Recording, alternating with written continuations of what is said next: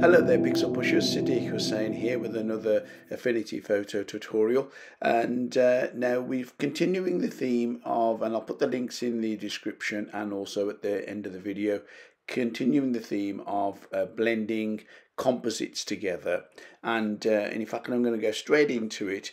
Here we have a horse that's taken from a different photograph, and that's been placed behind this particular foreground tree. And on the right hand side, if we just pull this layers palette out, you'll be able to see I've done the usual trick of, there's your background, and if you disable the horse and disabled, I've made a copy. I selected and made a copy of that foreground tree trunk, and then left it where it is. So it's basically the horse is sandwiched between the two layers, and then I've added a few extra foliage, vegetation at the bottom, some weeds, just to sort of cover up where the horse's hooves are on the ground, just to make it a bit more realistic. And it's actually selected from these weeds here in the foreground, and just copied and pasted those there.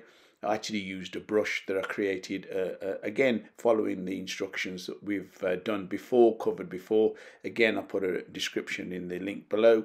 So we've got the horse. We want the horse behind this tree, so I made a copy of that trunk and then placed it in front. As you can see there, that's just behind it.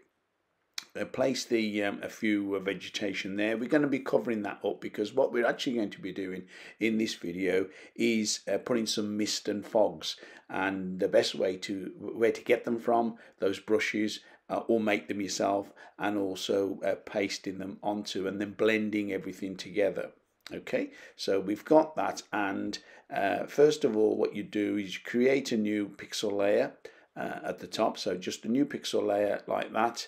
I've already done that, so let me just delete that for now, because whatever we place on top of our image, it's best if it goes on a new pixel layer, because not only can you transform it and bend it to your liking once you've painted with the brush, but also you can change the blend modes, you can change the opacity, and of course you can apply other effects to it as well from the layer effects panel here, as well as adjustment layers, of course, if you wanted to.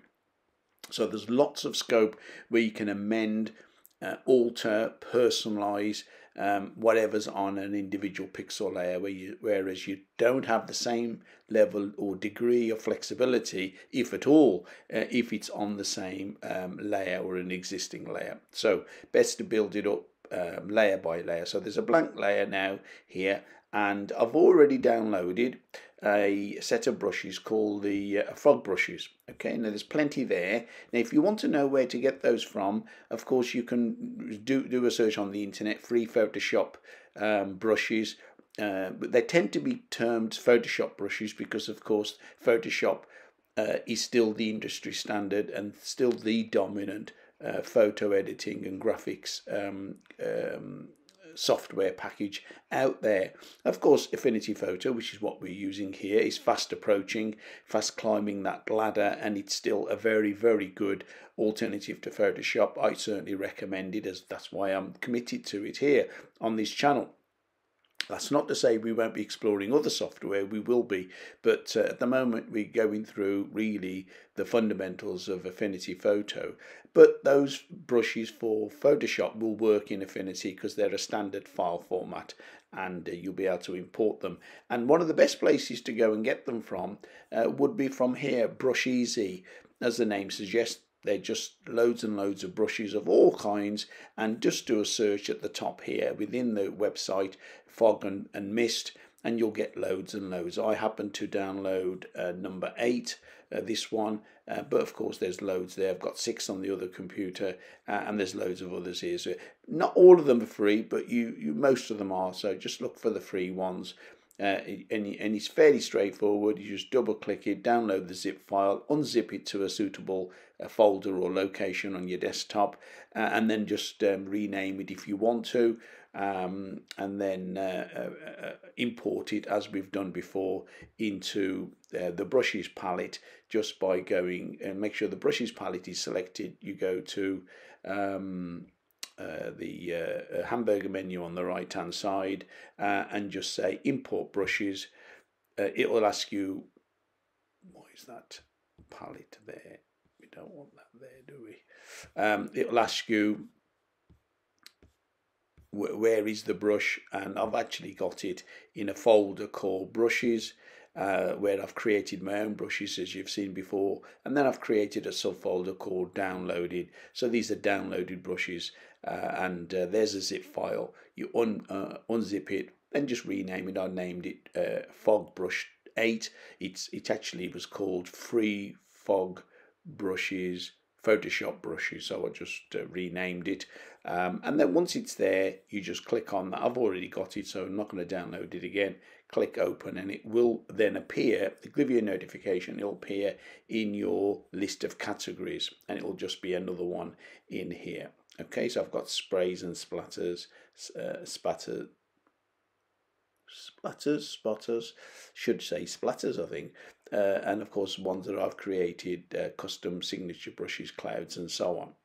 Okay, so once you've downloaded it and installed it, and by the way, if anybody wants to see a more detailed video on importing, installing brushes, which we have done from the internet, then do drop us a comment in the comment section. And of course, if I get enough of those, I'll more than happily do another one. But for now, I'm just going to assume that you know how to do that, or I've just gone through it very, very briefly.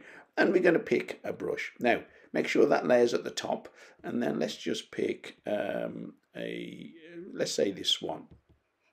Double clicking it on any brush gives you the brush properties, editing them. We want to we're not painting with it, we're just dabbing with it. So we want to increase the size of the brush. That's all we need to do at this stage, so that the brush, when we click on the brush icon on the left hand side, brush tool, there we go, and we just right square bracket on the keyboard to resize it. Don't worry if it's not quite the size that you want, if it's a little bit small and you think, well, that doesn't quite, the image is too large resolution wise, because it'll only go to a certain size. Okay, let's just say it didn't go to the full size of the image and it was there. This is the beauty of putting it on its own separate layer, because once we dabbed with it, and make sure that it's selected white and not black, because of course if it's painting with black, then it'll be more of a sooty mist rather than smoke, rather than mist. So we're just going to dab it there once, okay? And in fact, while we're here, I'm going to just create a new layer, and then I'm going to dab another one, but this time really reduce the size and just dab that maybe there. Okay, so that's on a separate layer. Now you can see that the actual brush has got straight edges, and we don't want that. So what we basically do is go to each of the layers that you've done, go to the move and resize tool, and then that allows us to resize the brush so that the edges are outside of the canvas of the image, as you can see. That only removes that edge to it, because we don't want that edge, but also it allows you to reposition it and put the density of the fog or mist in this case to where you want it. So now this one, I'm really going to stretch that one. And of course, stretching it and deforming it means with the same brush you can get a slightly different effect. And in fact, you can swivel it if you wanted to a little bit and just make that a little bit different, just so that it gives it a bit of variety. And here I'm just going to cover the ground a little bit more. Okay, so we can position that where we want, and I'm pretty happy with that. So it covers this area more than anything else. Okay, now you can see that. Can you see this particular brush has got a soft edge at the top as well? So you might want to really stretch that out so that it fades out from within the image. Okay, or just obviously pick a different brush. So for now, I'm just going to pull that, so it actually means we've got a bit of mist there, and that adds to it. I'm going to pull that one out as well. Of course, you could put a gradient filter there to fade it out, but I'm going to leave it at that for now. Okay, so that gives us a fair bit of mist on the horse, and on the rest of the image itself. Maybe they're a bit too strong, so we can go to each of the mist layers and change the opacity down. So we could just bring the opacity down a little bit, so maybe there for that one, and on that one maybe we could bring that down. Just see what it looks like. No, I'm happy there. Don't want it to come down too much, and we can of course change the blend modes and see what works. Sometimes lighten or screen really helps, so we'll just change that to lighten.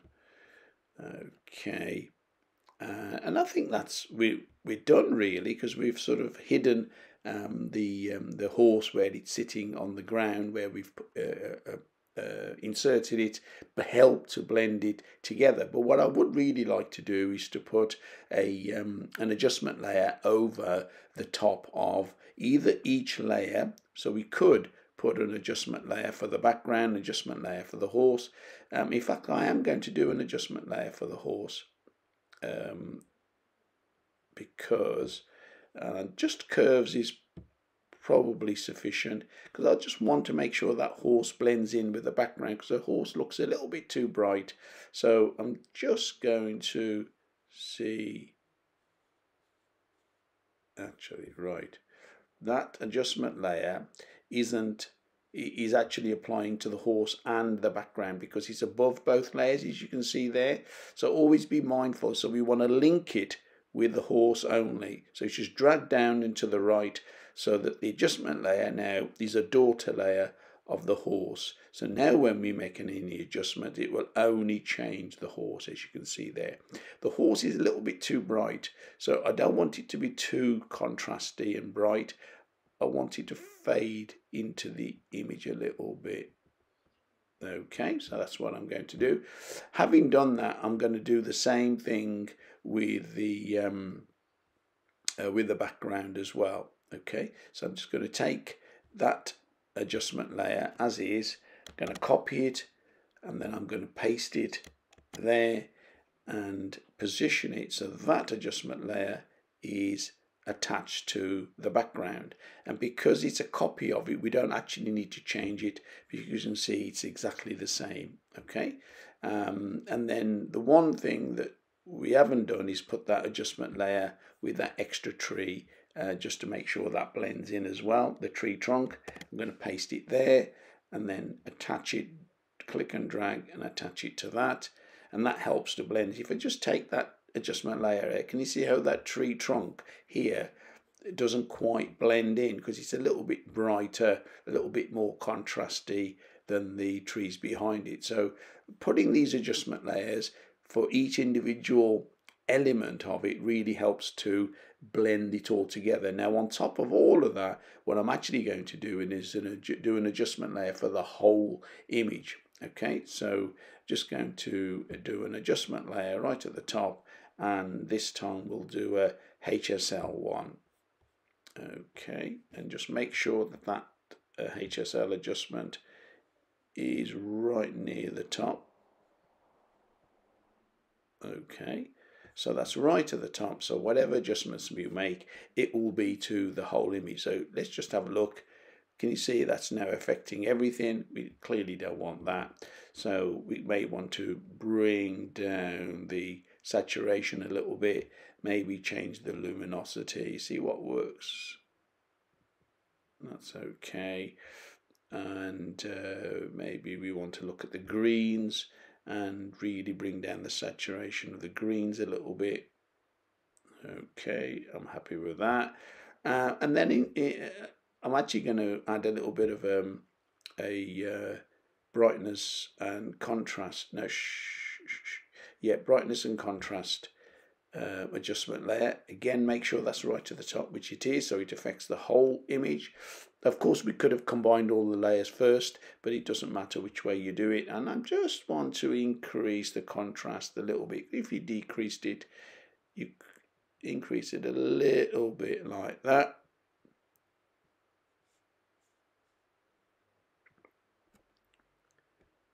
And that's it. So I'm happy with that. So we've now got a horse that looks as if it's, for all intents and purposes, within that wooded landscape, even though that image comes from a stock photograph.